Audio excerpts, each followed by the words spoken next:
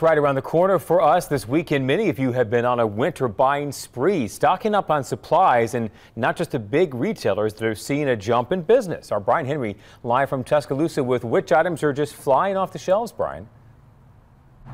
Well, Jonathan, it's not just bread and milk, but the winter stock up is also spread to rural businesses as well. Today, we visited two locations here in Tuscaloosa County. Port One Landscape Supply off of Highway 43 has sold a bundle of firewood. Just today alone, John Powell sold 10 bags of firewood, 200 bags so far this year.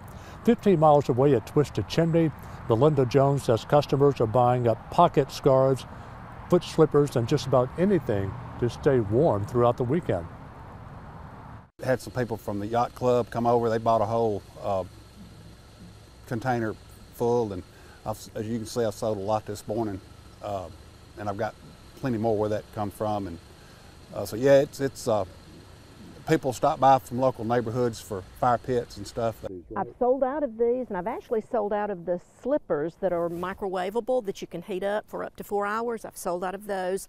I do have a couple of the neck wraps that are microwavable left, and they should last up to 4 hours.